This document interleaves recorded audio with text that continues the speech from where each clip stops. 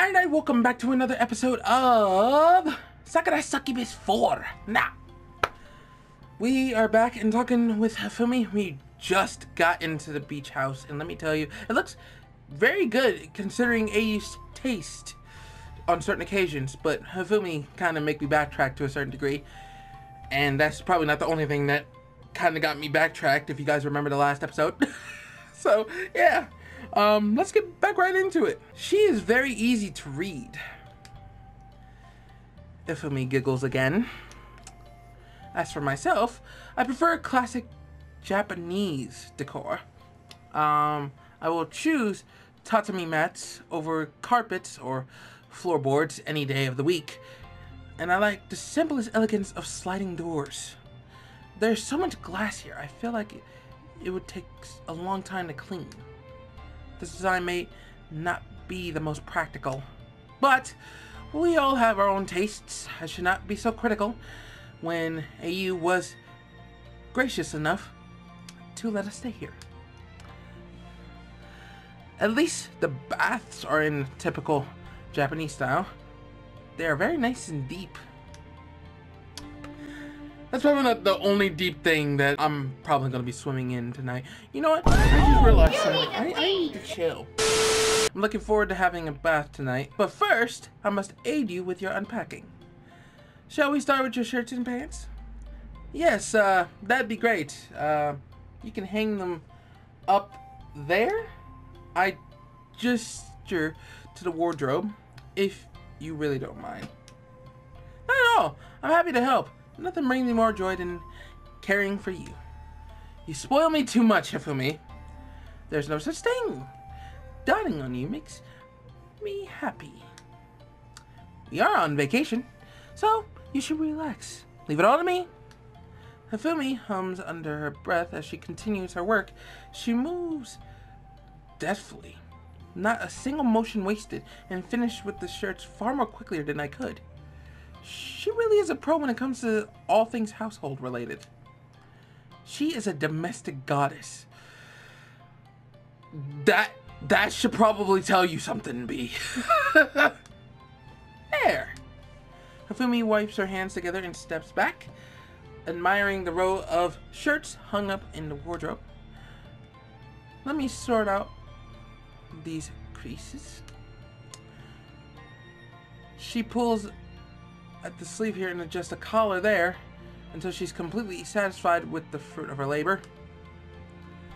Now, let's start on your pants. I shall not be a moment. Then, I can begin folding your underwear. Oh, color rises to my cheeks as Hifumi picks up my pants. It's silly to be abashed about such a thing, given everything I've done with Hifumi, but the thought of her laying her white, slender fingers upon my underwear is a bit embarrassing. I think any us men would literally would say the same thing, but I highly doubt it considering the duration of how long they've been with that person. But you get my drift. Thanks for being so thorough, but I can handle my underwear myself. Perhaps you can, but I insist on doing it myself. No chores is too small, my dear Hideki. Handling your underwear is a great honor. I swear to God, your fucking face. It's like you and Marina. I swear to God, I cannot trust you both. I can't. But damn. God damn, y'all deserve. You know, I'm not gonna say that. I don't think there's anything that special about it. Then we must agree to disagree. There. Now that I finished your pants, your underwear is next. Hifumi afflicts my suitcase with eager eyes. She's more enthused than any demure Yamato Nadashiko rightly should. She approaches my suitcase, her arms outstretched when... Hey, Hideki! Ayu! Hi! What do you need? The door opens and Ayu steps in without bothering to knock. Perhaps such social neckties aren't necessary, given that this is her house. But I didn't expect her to see her. I didn't expect her to literally barge in so suddenly. I jumped, so does Hifumi. What are you doing here? Are you? I could ask you the same question. What are you doing here, Hifumi? Don't tell me you come to pester Hideki already. We've only been here an hour. He hasn't unpacked yet, and you're already trying to make a move on him? Don't you have any shame? You might have a point there. The way Hifumi was staring at my underwear was pretty shameless. Well, at least I was not the only person who actually thought that. I think you're misunderstanding my intentions, AU.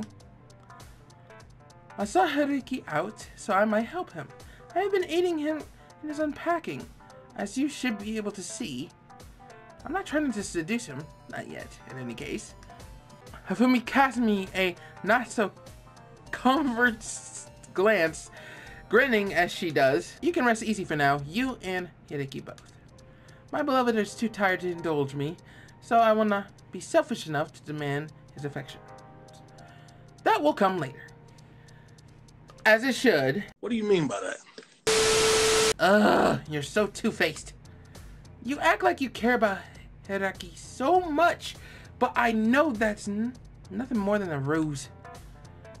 You're not as nearly as nice as you act, Hifumi. You're so convenient.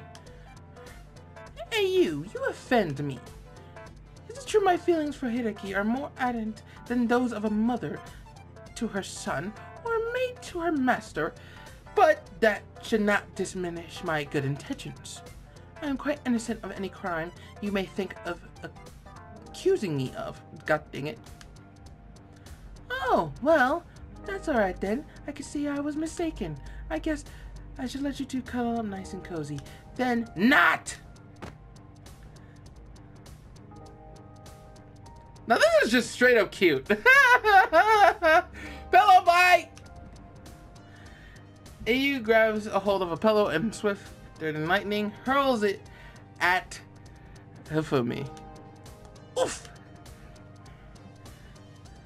Hifumi recoils, but this isn't enough to stabilize AU's anger. She sees another pillow and then another and hurls them both at Hifumi in rapid succession. Thud, thud. Both pillows strike their targets true upon her upper bosom, which makes Hifumi squeak. As if I believe that you're that pure. I wasn't born yesterday. You're every bit as much a succubus as I am, and I know precisely what you want. You're trying to steal Hideki yourself, while the rest of us are busy settling in. That's so underhanded. Well, I won't have it. If you're going to compete for his affection, we should at least do it fairly. Yes. You untrustworthy snake with the pointless huge chest. What is it even for anyway? Those melons are massive. Guys might like this sort of thing, but when you get past a certain point, they may become nothing but a chore. They're heavy and cumbersome, and they make it hard to find clothes that fit. AU, I know her tits is big, but yours is at a very big size too. I'm wondering if she hasn't figured that out yet. I'm wondering if she hasn't figured that out. Just saying. Dresses are too tight on the top, but too loose at the bottom, and most clothes squish them together like they look so unflattering. Big chests are so not cute. She's so angry. AU continues to hurl pillows at Hifumi alongside insults, while Hifumi tries in vain to defend herself. One of AU's throw knocks Hifumi's glasses askew, and they almost fall on her nose, though she was able to put them up in time. Although you had your fun, but now things are getting out of hand. You are pushing too much force into your throws. If this keeps up, you'll burst through those lovely pillows, and then Hideki's room will be filled with feathers. Now, I would not want that to happen, so Hifumi holds up one hand Suddenly, the air in the room grows thick and glistening. One of the AU's pillows projectile freeze mid-air as though caught by an invisible hand. Hifumi's clothes melt away. Meanwhile, revealing her succubus attire, wings unfurl from her back and horns spout off from her head. Her eyes are glowing with the force of her magic, though she is smiling. Her expression is stern. Please, AU, come to your senses. Let's not fight. You are the one who convinced Lady U of the benefit sharing has. And you did promise earlier when we were on the fuck.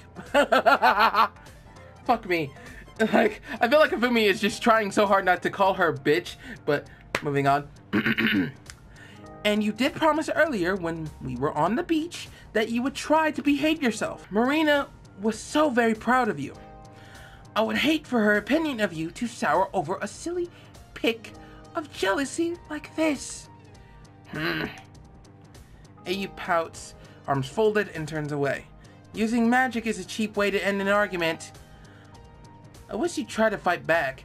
Throwing a pillow in my face? Why don't you? I have no desire to do that.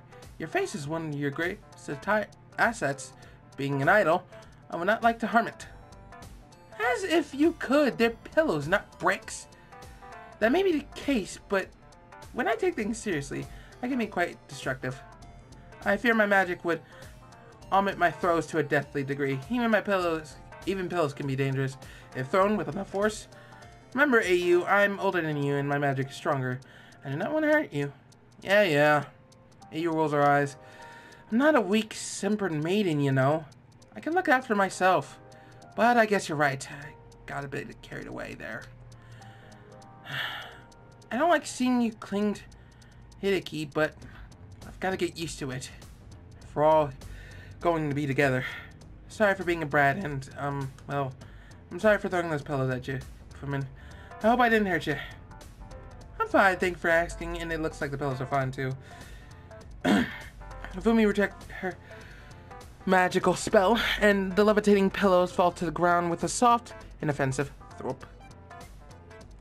Hifumi's succubus attire melts away, as though it was never there. Her horns and wings vanish, and her casual attire knits itself anew over her body.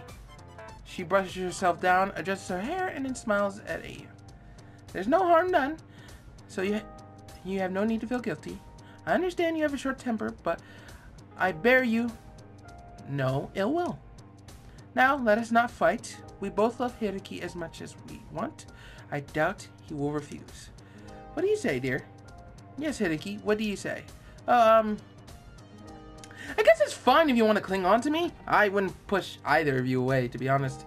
The more the merrier, right? I thought you would say that. Hifumi smiles, then looks at AU. There, you see, there's no reason to despair. I may have made the first move, but Hideki loves us all equally. Nobody shall be left out during this vacation.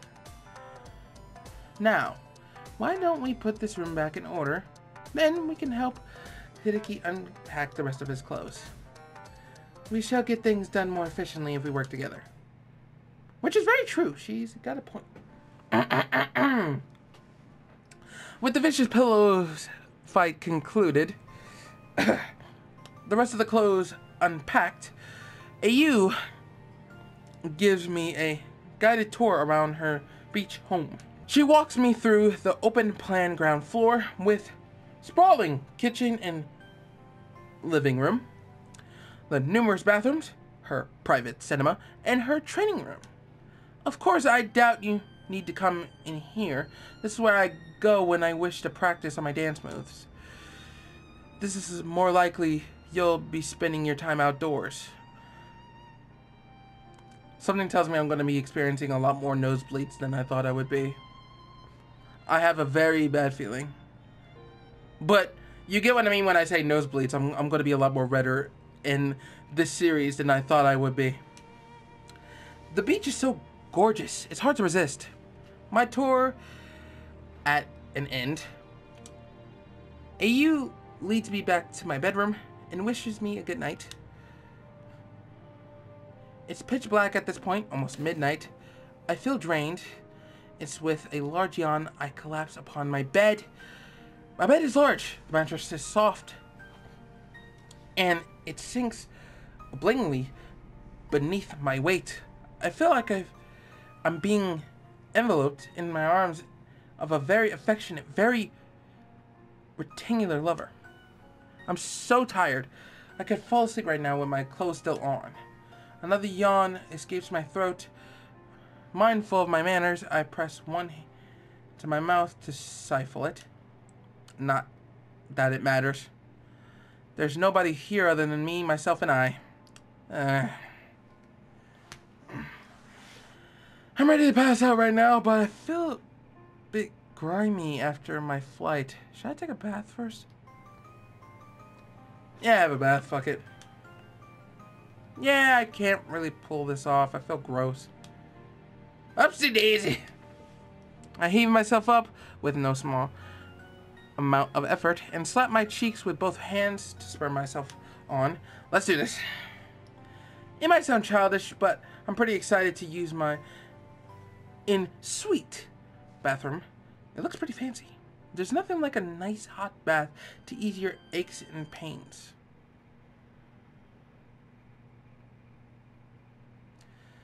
I'm roused from my bed early the next morning by the scent of something delicious. Hifumi must be cooking something really good. I rise and then wash my face and then brush my teeth in my in-suite bathroom. After getting dressed, I then descended to the ground floor, guided by the mouth-watering smell. It led me as a shepherd might lead a sheep, leaving me powerless to resist. When I arrived in an open plan kitchen come living goddamn these damn innuendos area, I'm greeted with a cozy sight. Hey! Hifumi is standing by the stove, stirring a large pot of miso soup. Of course, her lovely miso soup. She's wearing the same casual clothes she wore yesterday, with her dark tresses tied back with two untidy ponytails. Her pink shirt is a bit on the baggy side, and it's slipping down to reveal an ample amount of her creamy white shoulder. Upon her snub nose are perked with a pair of glasses, the lenses of which are slightly steamy.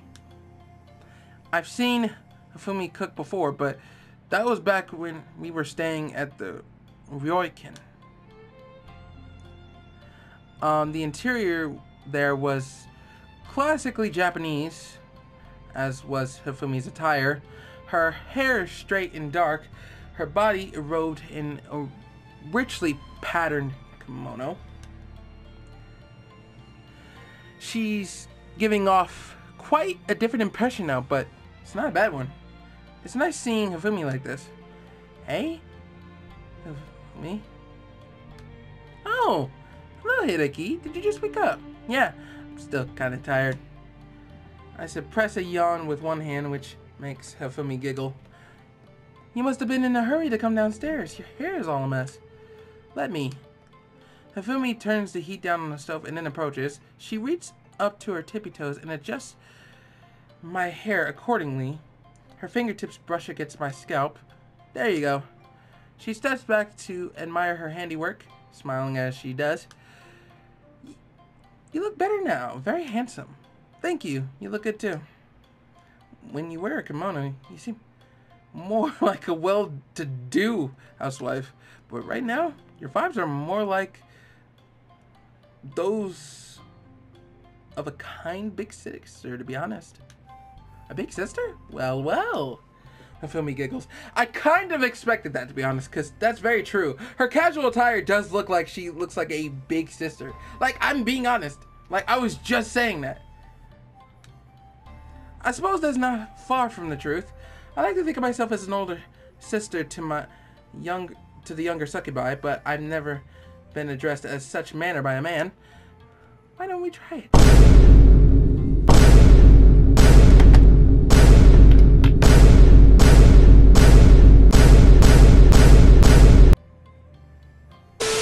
What has this world come to?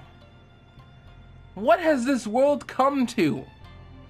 I'm oh god, okay. Oh god. Oh shit.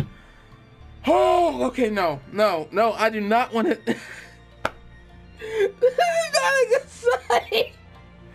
Oh my god. Oh, sweet Jesus. Can you call me Big Sis, Hideki?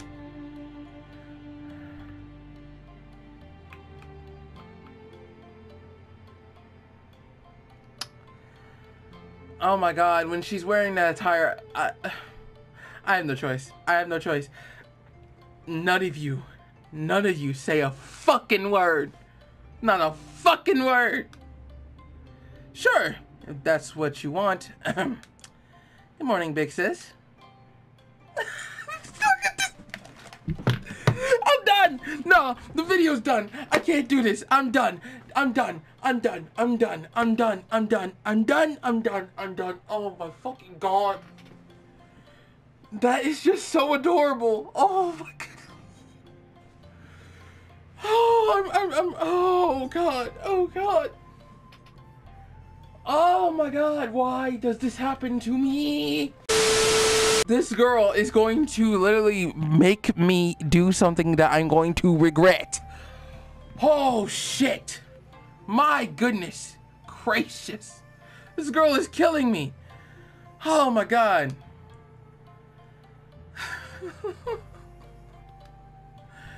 Hifumi squeaks as though she's been poked with a pin and presses both hands with her cheeks. They're starting to turn red. Did I embarrass her? Yeah, you add something that's so fucking obvious yet. Simp overload. Simp overload. Sweet Jesus. I think I'm gonna end it here. I'm gonna end it here. Hope you guys enjoyed the video. If you guys did, make sure to leave a like. Also hit that subscribe button if you wanted to the channel. It's been Zach, guys. Later. Bye.